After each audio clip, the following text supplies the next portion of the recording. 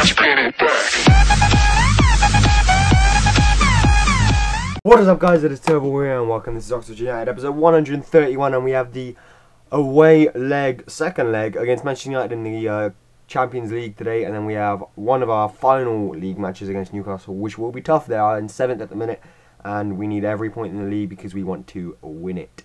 And there's the teams for the Man United match, and we need to go in and we need to get a 3-0 win, and we nearly get a goal here with Polly, but he's not the best at headering, so I didn't really expect that to go in. We had to defend a nice chance there, but from the clearance, Atanasov just pounces on the ball, runs through everyone, and really should have scored, but it doesn't really matter because Oxlade-Chamberlain, on the volley of all ways to score, he scores against Manchester United in the 7th minute off the rebound.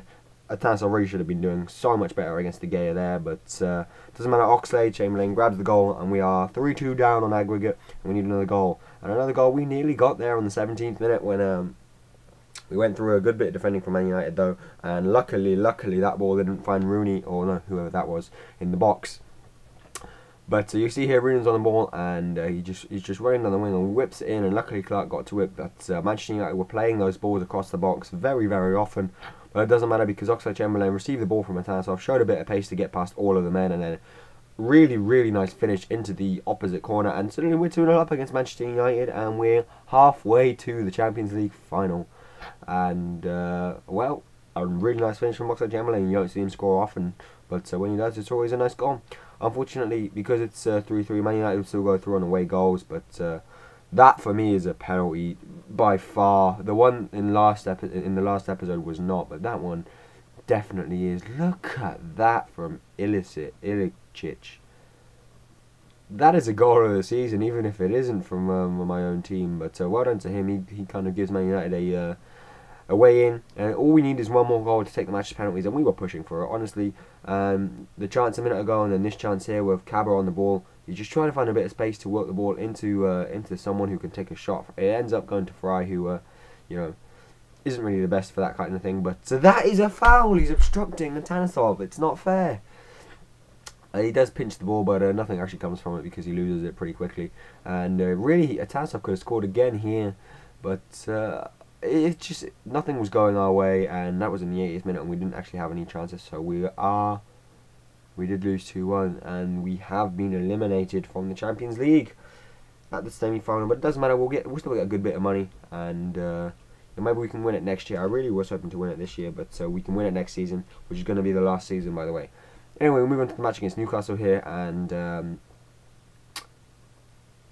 a really good block there by, I think that's Buxton, to deny the centre forward there. That was really early in the match, in the third minute, and then from the corner, luckily we managed to clear it out. They didn't quite get anything. We managed to block it, and our defending was really actually up to par. But see, look how goals come out of nowhere. Ricardo Fuller there, he just pounced. That was a shot, not a cross. And how did it go to him? And then he was all by himself. And luckily Clark managed to stop him scoring.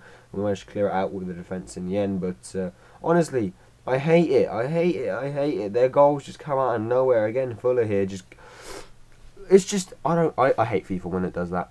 It's just like the handicap or something, but I don't know. I hate playing against the AI, and they're like better than me, because they're not. But anyway, if that had been a penalty, I would have been really pissed off. But you see, Newcastle actually had to make us defend for a large part of the first half. We didn't really get on the ball until this minute, so let's kind of lucky to find the ball behind the defence as it was there. But in the 38th minute, he does grab a goal back, so we are on track to go back to winning ways in the league. We really do need a win, especially against Newcastle. That would be amazing. It makes it 1-1 in the 38th minute, and at this point, Newcastle is still the better team. I don't understand how we had more possession, just they had more chances, and we did not take ours.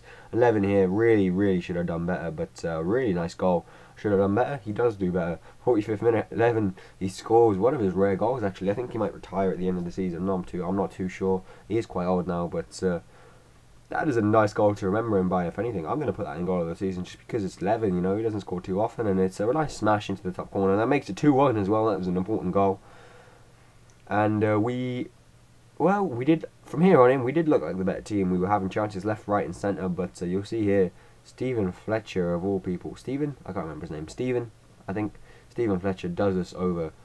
Starting with this goal here, I don't know how he kept the ball for this long, but not this goal. It will come in a minute. You see, we were having chances, but in the end Newcastle took the game, and it begins now. Ashley Young, for some reason, is playing for Newcastle, but his free kick ricochets off the wall and off for a corner. And then, well, Wheater, of all people, misses. And I've kind of lost for words here because Xisco actually grabs a equaliser in the 90th minute. And the final score is 2-2.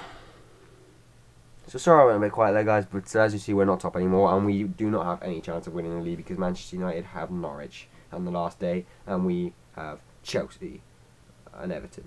So anyway, guys, thanks for watching. So I hope you enjoyed it, and we'll finish off the league next time. And there'll also be next episode is going to be a long episode. I'll talk about the season and everything. So yeah, thanks for watching, and see you later.